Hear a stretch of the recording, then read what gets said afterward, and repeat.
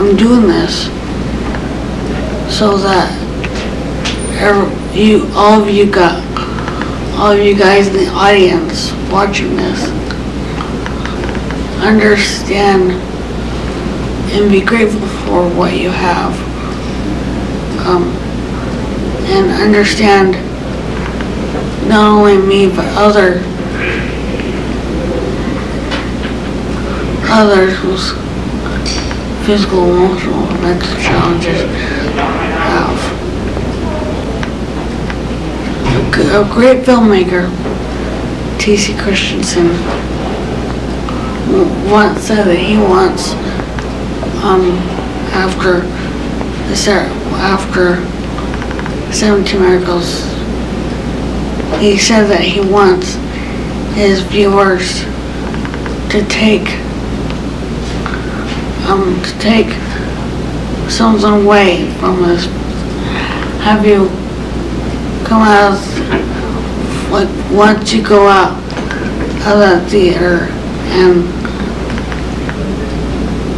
once you go out of the theater and will you feel something? That's what I want. That's what he wants. That's what I want to feel. That's what I want to portray as that's what I want to portray as a filmmaker, a form filmmaker. Like, I really want to make my films so that audiences can be inspired. He doesn't have any muscle tone in his chest area or stomach area, and so he can't sit up by himself without propping himself up with his hands, and that creates a lot of problems because he can't sit in a normal wheelchair where he can lean forward and use that pushing action. So he always has to be strapped in, and that restricts looking down. It restricts being able to do things easily in school. He can't turn around and get his own backpack out from the back of his wheelchair because he can't turn. He just has to be strapped in. The hardest time that he's had in all of his health history has been when they decided to put rods up his back because of the scoliosis, and it was going to be done in 2 stages. The doctor was from Shriners, but he went over to Primary Children's where they did the surgery, and they removed 10 discs, and that's the most they'd ever done in any patient. And then they screwed in a halo in his head. Right here, it came all the way around his head, and then they put weights on it, and each day they would put a little bit more weight on it, and it looked bizarre. It looked really scary, but it didn't hurt as bad as it looked until eventually it didn't seem to hurt him at all. And so the weights that would come up from the top of the halo down over the bed or down over his wheelchair as he was able to get up just got heavier and heavier, so it pulled his spine and stretched it and tried to straighten it. That was done in 5 weeks, so he spent 5 weeks with the halo on at Shriners, and then they took him back to Primary Children's to remove the halo and insert the rods along his spine. In the process of doing that, and unbeknownst to us, the anesthesiologist accidentally tore Ammon's only good working vocal cord, and we didn't know that. We just knew that he had a really whispery voice when he got done, couldn't speak very well. And we brought him home, and for about 3 months we just struggled with his oxygen levels and couldn't figure out what was wrong. We finally determined that there was scar tissue that had come from that little rip in his vocal cord. His airway was closed 90%, and so they had to go in and do a tracheostomy, and so he had that done. 9 months later, we had it reversed, and they rebuilt his trach, and through all of this, he was very, very sick. Each surgery just brought in more problems and more peritonitis, and the pressure in his shunt was crazy, and his eyes looked crazy, and it was really a very frightening period of time. He lost a lot of weight, and he was really sick, but once they got it kind of straightened around and got him out, then he could come home and didn't have trach anymore, but he still has a very little voice.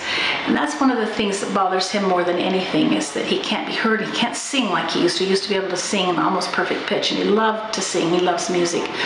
and this has really restricted him being able to hear, and that's why he wears a microphone, because you can't hear him very well. Made great friends with doctors and nurses. He always flirts with the nurses at the hospital, and when he sees them years later and hasn't seen them again, they know him, he knows them, he gives them hugs, he loves them, he loves everybody. And so just to be around people makes him really happy.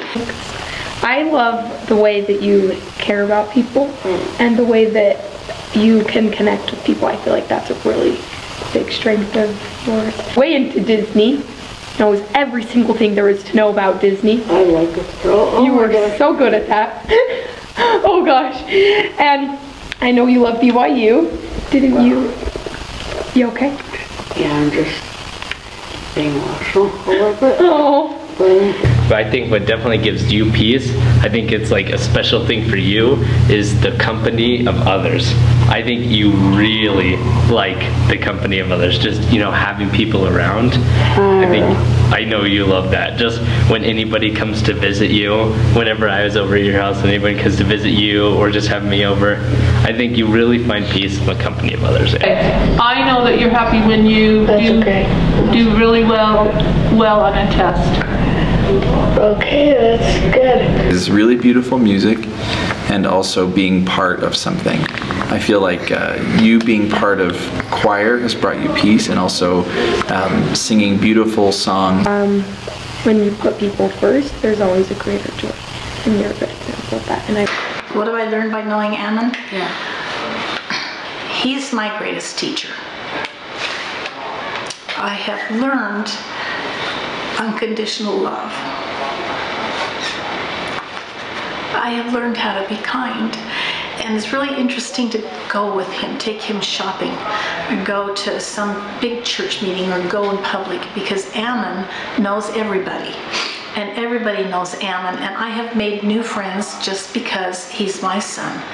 Because we go somewhere, and it used to be in the grocery store that if he'd see somebody that he knew and they didn't hear him or didn't see him, he'd go chasing off after him to say hello, because he knew them and he wanted to say hello. So I'm learning to slowly be more outgoing because of him. Definitely be kinder to people because of him. And when I had knee surgery, he would come in and he'd say, "Mom, if I can go through as many as I've gone through and I can do it, you can do it too." And he would sit there while I was on the couch sobbing because I hurt, and he'd brush my hair, he'd pat my hand, or he'd be my babysitter, and he was my cheerleader, and I've learned so much from him. I have learned a lot. I have learned that that people matter. I've learned to not take our gifts for granted, because I know that your singing voice was a gift that you had that you dearly treasured, and then to have it taken away from you because of a surgery, I know was really difficult. If you have something that you love, you should treasure it and be grateful for the gifts that you have. Even though there's, like, it might be a rainy day or something, you always have a positive attitude, and you always like you just have a positive attitude, and everything, you know that everything will be better, and you help me know that. I have a lot of blessings that I'm not always grateful for.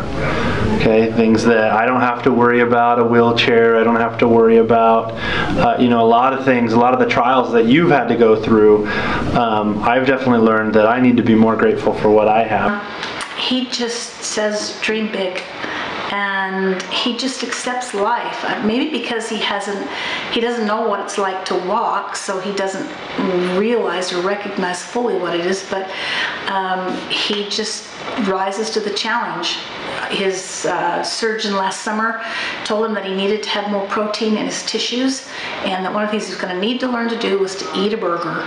And we all laughed. We didn't think that was going to ever happen, and a couple of weeks ago, Ammon ate his first hamburger. It was 9 months later, but he learned to eat. He's eaten a hamburger, and he sets those as challenges and wants to deal with those the best he can. And I don't know anybody in this world that dreams bigger than Ammon. When somebody tells you you can't do something, just believe. I want you guys, audience, to believe in yourselves. I want you to. It's okay to feel. I want you to dream big. I want you to push through your struggles, whatever struggle you're going through. I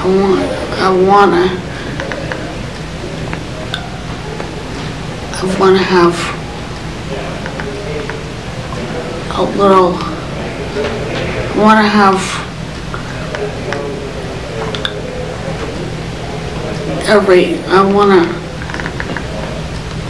I want you guys to feel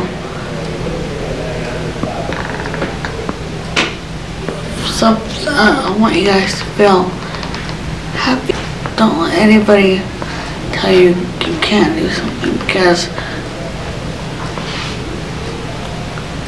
you may have a disability, you may have struggles in your life, but guess what? Nobody's perfect. No. Never take your gift for granted. Even if you can't look down, or you can't do so, you are limited to something. Don't be afraid to go out to dream big.